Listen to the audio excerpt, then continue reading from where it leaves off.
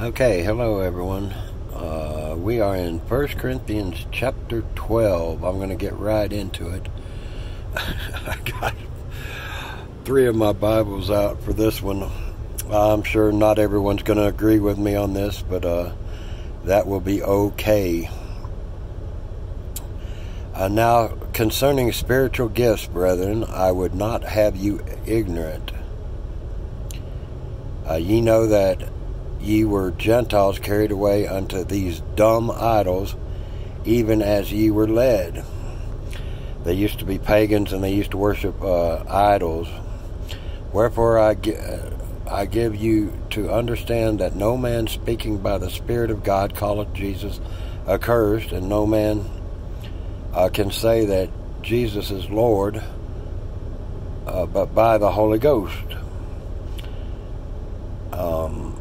Again, when they had a big problem with spiritual gifts. They received the spiritual gifts, but they were abusing them, and he's going to go into detail on that. Now, there are diversities of gifts, but the same Spirit. And there are differences of administration, but the same Lord. And there are diversities of operations, but it is the same God which worketh in all. Now, the Holy Spirit showed me something. I've read this 100 times. This is the Bible I marked. This is why I pulled it out. Look in verse 4. Now there are diversities of gifts by the same Spirit, Holy Spirit. And there are differences of administration, but by the same Lord, the Son. And there are diversities of operations, but it is the same God which worketh in all. Spirit, Lord, and God. You got your Trinity right there. I have never seen that before. And I don't know how many times I've read this chapter. But I thought that was interesting. That's why I brought it up. All right, verse number 7. But the manifestation of the Spirit is given to every man to profit withal. Everybody's going to get different gifts, folks. We all do not have the same gifts. That's why when they say, you must speak in tongues and be baptized to be saved, not everybody speaks in tongues. Not everybody gets the gift of tongues. And we're going to see that right here in a minute.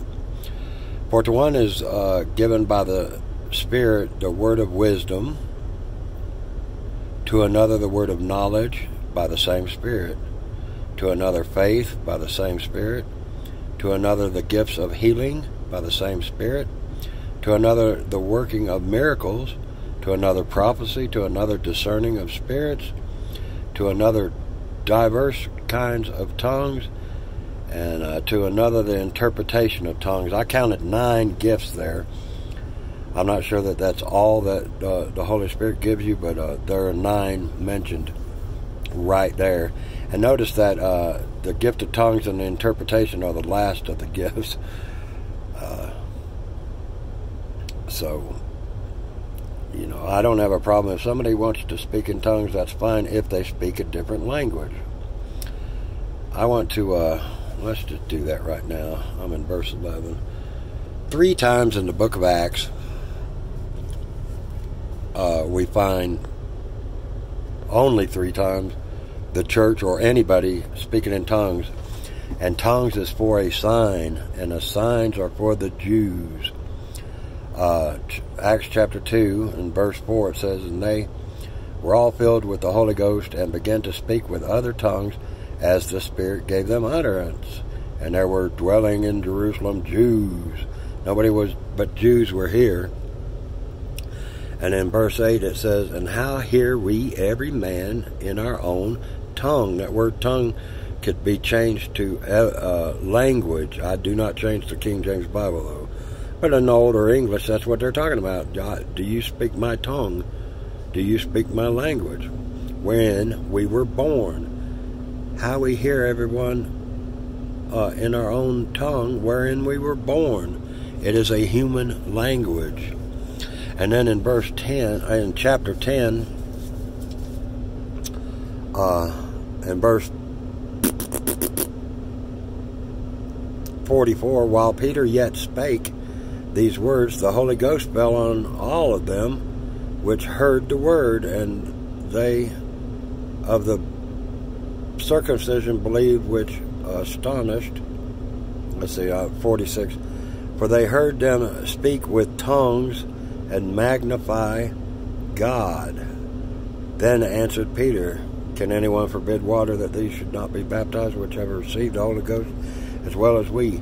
They understood what they were saying in their own tongue, for they heard them speak with other tongues, or you can replace it with language, and magnify God. So they knew that they were magnifying God. The only other place in the book of Acts that it is found is in chapter 19.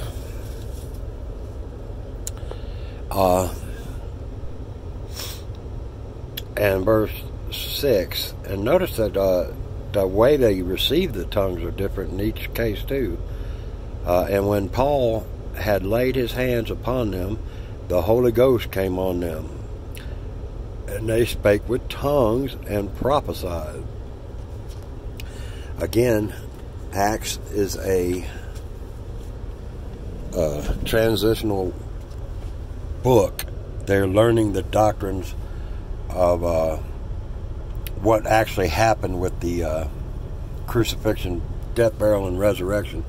At first, they're preaching the who gospel in Jesus' name, and then they're doing, at the end of the Acts, they're preaching the what gospel, which is Paul's gospel. Alright, so you got 9 gifts of the Spirit. We're in verse 11, let's see. But all these worketh that one and the same self Spirit, dividing to every man severely as he will. This chapter is all about the body and the spirit, folks. The body of Christ. That's what we are. And this was a mystery. For as the body is one, and hath many members, and all the members of that one body, being many, are one body, so also is Christ. See, I think the Corinthians were amongst themselves bragging about their gifts. I've got the gift of tongues, and I've got the gift of prophecy, and I got the gift of this, and I got the gift of that. And he's saying it's all one. It doesn't matter what gifts you got. The Lord gave them to you. They're given to you by one Spirit, and you are one body. Boy, if we could get that, we could get revival in the church. For by one Spirit are we all baptized into one body, whether we be Jews or Gentiles, whether we be bond or free, and have been all made to drink into one Spirit. There's no difference between the Jew and Gentile in the church. Once you are saved and born again, you are a member of the body of Christ, and no longer a Jew or Gentile. For the body is not one member, but many. Hold on a second. Let me just. This is Ephesians chapter 4, and I'm just going to read one real quick. Ephesians chapter 4, verse 5. It says, "One Lord, one faith, one baptism, one God and Father of all, who is above all and through all and in you all." So there's only one Spirit.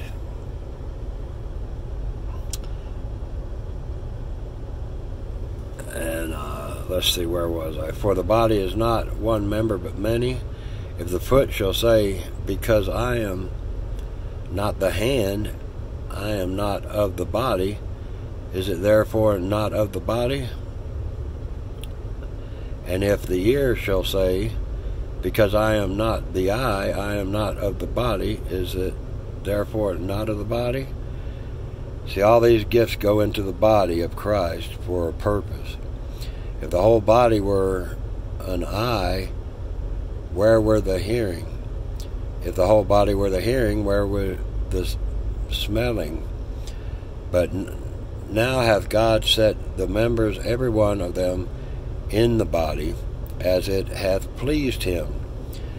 Listen, you're not like me. I am not like you. God uses everybody individuals. He made us individual. If you're trying to do a ministry, don't try to copy somebody else's. Just do what the Lord lays on your heart.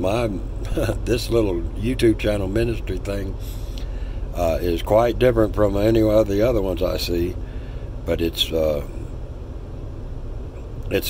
my personality. God used Peter. He wrote differently than Paul. God used John. He wrote differently than Peter. See what I mean? We are all individuals, and God will use us all. And don't try to be like somebody else. Just be yourself.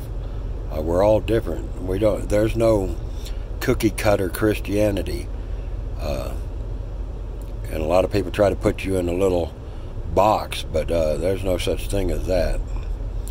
But now are they many members, yet but one body. Oh, would to God that we could get that.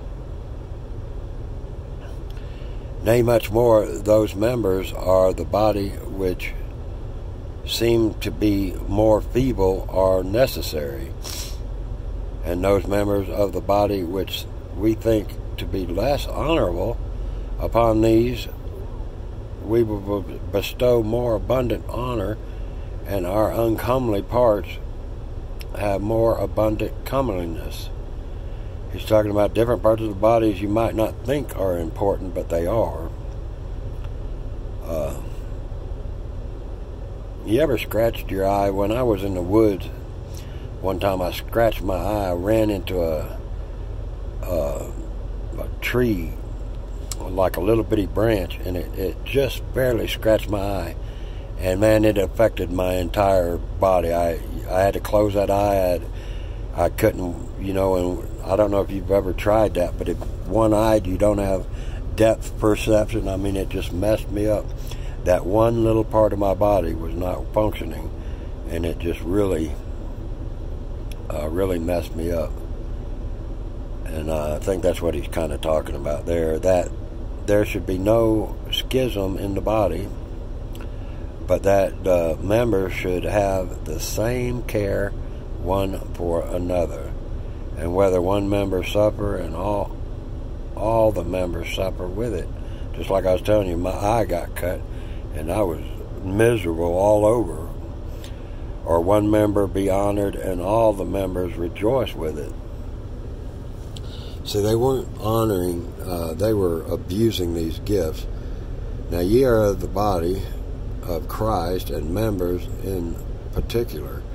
And God hath set some in the church, first apostles, secondly, he's ranking it now, he's putting first is the apostles, this is in the church, secondly prophets, thirdly teachers, after that miracles, then gifts of healing, helps, governments, diversities of tongues. That's the last one. And they put so much emphasis on tongues in the charismatic movement, and it is the least of all the gifts. Are all apostles? Now listen to this. He's asking a question. They're rhetorical questions. You should know the answer to them. Are all apostles? Well, no. Are all prophets? Well, no. Are all teachers? No. Are all workers of miracles? No. Have all the gifts of healing? Well, of course not. Do all speak with tongues? No. Do all interpret? No. But covet earnestly the best gifts, and yet show I unto you a more excellent way. So those people that say, you got to speak in tongues, or you don't have the evidence of the Holy Ghost and you're not saved, are not reading their Bibles, are they? For all do not speak in tongues. Those are rhetorical questions that he answered. Alright, that is chapter 12. If you have any questions, and I might can answer them, I might not, I don't know. But you can leave them in the comment section. If you don't agree with me, that's fine. What I found out is there's 9 different gifts mentioned in that chapter, and tongues is the least of the gifts, and not everybody is a prophet, not everybody is an apostle. Of course, I don't think you have any apostles today, folks. I really don't. I think you had to see the risen Lord to be an apostle and could write scripture, and I don't believe anybody is today. People that claim they are, but I doubt they are, very seriously. And prophets, to prophesy not only means to tell the future, but a lot of times it means to preach. When you prophesy, you're exhorting, you're preaching the word of God. And so in that sense, there are prophets. I am real leery of those folks that say, well, in 2020, Donald Trump will do this and that and the other, and things of that nature. I don't put a whole lot of stock in that, because I don't see why we need any more revelation. We got it all right here in this book. If we can just discern this book, we got all the prophecies we need. Go to the Old Testament, man. Go to the prophets. There's a whole bunch in there, and nobody knows what they're talking about. If you want to look into prophecies, you don't have to go through a man. I would be very, very leery of that. And if anybody tells you that you must speak in tongues to be saved,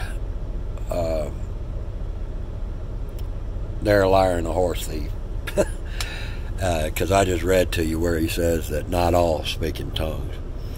All right, folks, Lord bless you. I hope you got a little something out of that. We're going to go into chapter 13 next time. Though I speak with tongues of men and of angels and have not charity. This is the chapter on love, but it also deals with the spiritual gifts again. So, all right, Lord bless you. Read your Bible and pray without ceasing.